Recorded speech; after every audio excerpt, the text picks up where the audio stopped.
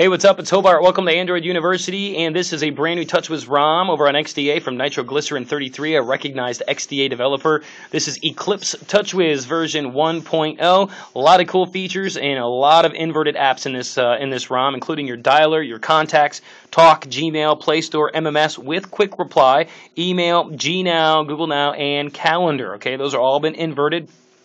You do have the AOSP lock screen, Lean Kernel 1.8 from iMosey and much more. You can read the full changelog over on XDA. He also has some optional downloads. You can change the color of your toggles. You can change your battery icon, launcher, and a few other things.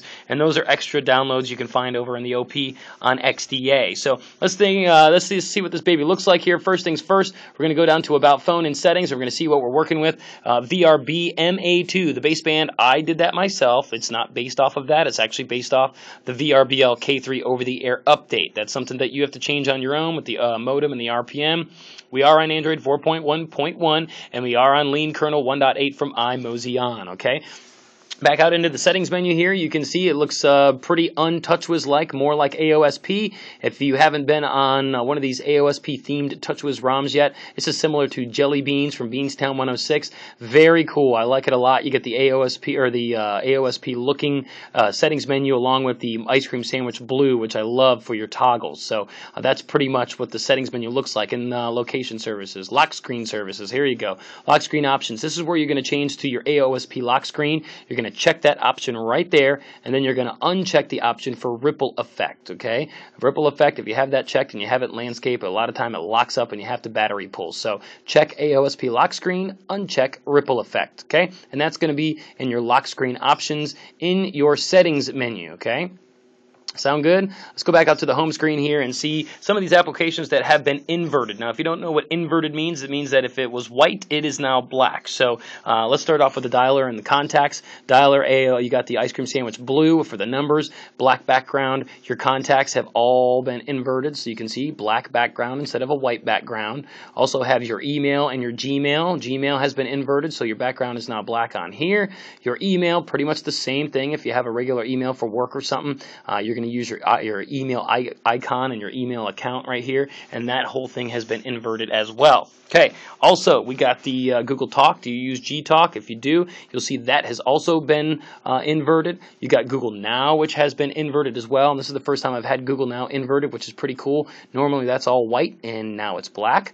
Your Play Store has also been inverted, as you can see in your My Apps. That's what it looks like. You get your ice cream sandwich blue and your black instead of the green and the white that you're normally used to.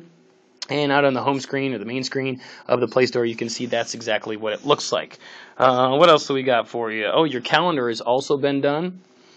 Okay, and the calendar's had some problems when you first boot it up for the first time, not connecting to your and syncing to your Google account. When you go into your settings, you go into the Google account, it actually doesn't even give you an option to sync your calendar. So what I did is did a little research, did a little playing around, found these applications and the new MA2 leak that just came out. And of course, you could probably get them from any of the other TouchWiz ROMs, Jelly Bean ROMs, but I got Google Calendar Sync Adapter, Sec Calendar North America, and Sec Calendar Provider. I got all three of those out. We do have the Calendar Sync Adapter already in here. It did create a copy when I pushed it to System Apps. I'm not sure if they're different or not. I think they're the same, but I left it that way because it works.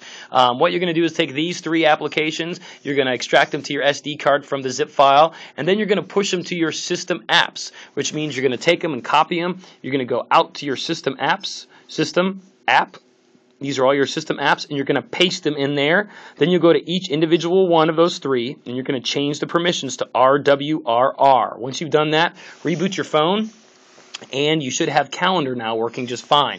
Now, the other thing you saw in there is you saw the time. I did the time. SD card extracted. The clock package. I did not have the Samsung widget included that I used for the alarm clock, so I found the clock package and did the same thing, push it to System Apps, RWRR, and it's working great. As you can see, there is the alarm icon or the alarm widget from Samsung that's stock that wasn't in there for some reason that I then put in there. So that's the deal with the calendar. You will have to find another ROM until Nitroglycerin fixes it. You'll have to extract those apps, put them in your System Apps, change your permissions, reboot the phone. taken care of, okay?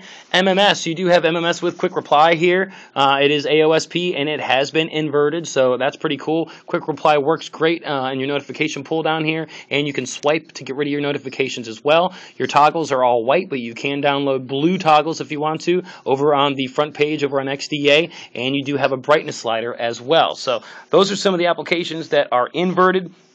You do have the AOSP lock screen, which I showed you how to change it. This is what it looks like. You have the option for unlocking, search, and camera, okay, and the AOSP lock screen, or you can just use the regular TouchWiz lock screen as well.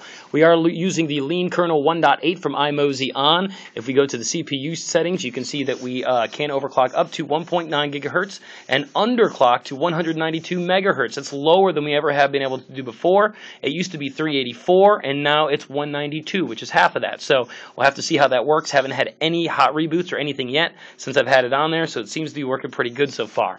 Now, if you've never used a Lean Kernel, you can play with voltages, okay? But iMosey on does set a default of 1150 for safety reasons, just in case you have a slow device or nominal device. It may not work as good as the fast devices, so 1150 is where he sets it, but you can change that. You can override that, and he's done that. You can do it in Terminal Emulator. What you do is go into Terminal Emulator, type in SU enter, okay? Then you type in lkconfig, lkconfig, oops, cubfig, config. Kind of hard to do. Then you're going to get some options here. You're going to choose option number 2, which is going to override those minimums that he put on there. Exit out of your terminal emulator. Go back into whatever you're using. I'm using System Tuner. And then you should be able to change your voltages, and they should stick. I actually have some saved, so I just load my voltages, and everything sticks, and there's no more 1150s, okay? So that's what you have to do on a Lean Kernel. If you've never used it before, he does have it there for safety measures. Just go into terminal emulator, SU enter, lkconfig, option number 2, hit enter, and then go back and change your voltages, okay? Everything's running great so far. Wi-Fi works great. 4G works great. I showed you the camera, the alarm widget that I pushed the system apps in there as well. And overall, a beautiful ROM. It's very quick, very fast. I've had no problems with any lagging at all. You do see that the icon to go into your app drawer has been changed, so it's no more TouchWiz dots. It's actually the AOSP dots. You go in here, you can see we do have a 1, 2, 3, 4, 5 and 1, 2, 3, 4, 5. It's a 5x5 app drawer that he's included in here, and again, it's buttery smooth, no problems whatsoever. These are the widgets that you have. Again, I did add a couple of them here, but most of your Samsung widgets are already here in your widget drawer. So overall, a beautiful first release for Eclipse TouchWiz. Great job, Nitroglycerin 33. Recognized developer on XDA. Make sure you thank him. Donate if you have the opportunity to, and download this ROM. It's a lot of fun. It's a beautiful ROM, and you should have it on your phone. The Eclipse TouchWiz version 1.0 for the Samsung Galaxy S3. My name is Hobart. Don't forget to check out some of my other videos. Android University, all one word, over on YouTube.com. And I got all the latest and greatest ROMs for the Samsung Galaxy S3. If you like what I do, make sure you hit the like button, comment. I'm always on there answering questions, and have fun with it, all right? It's Eclipse TouchWiz version 1.0 from Nitroglycerin 33. Have a great rest of your day. See ya.